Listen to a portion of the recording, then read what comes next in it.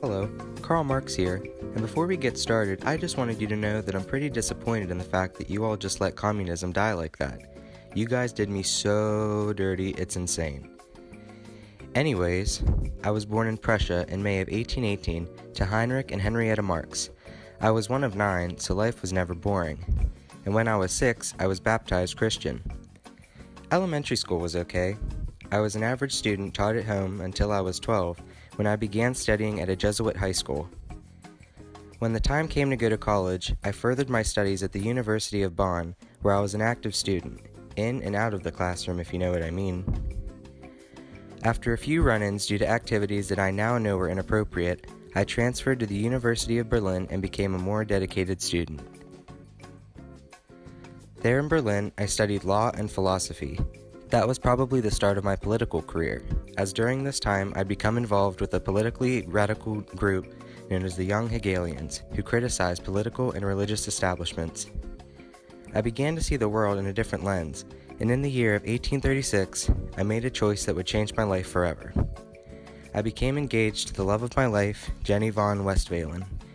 She was 4 years my senior and of a higher class, but none of that mattered. We were young and in love. Unfortunately, my father wasn't supportive. My choice in wife, along with my new radical ideas, drove him mad. I paid no mind to his complaints of my demons, and continued to live my life. I received my doctorate, became a journalist, married Jenny, and began our new life in Paris. Paris was where I would meet one of my closest confidants, Friedrich Engels. We became lifelong friends, shared similar ideals. I was soon expelled from France for my ties to a radical group later known as the Communist League. Belgium became my new home.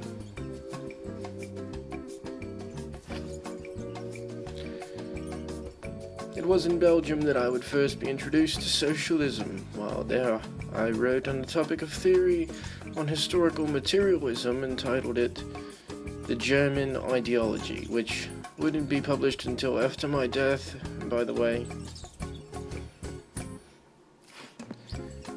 At the beginning of 1846, I founded a communist correspondence committee in an attempt to link socialists from around Europe. Inspired, the Communist League was formed, and then in 1847, my best friend Engels and I were asked to create the principles that the League would abide by, or our manifesto.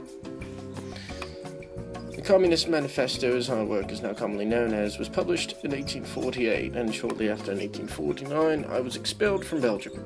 I went to France, anticipating a socialist revolution there, but was shocked to be deported from there as well. I don't think anybody else was surprised. Prussia refused to renaturalize me, so I had no choice but to move to London, where I remained until my death. In London, I continued my work as a journalist, alongside running a new headquarters for the Communist League. I was never too financially stable, but my good old pal Friedrich helped to support me throughout my life.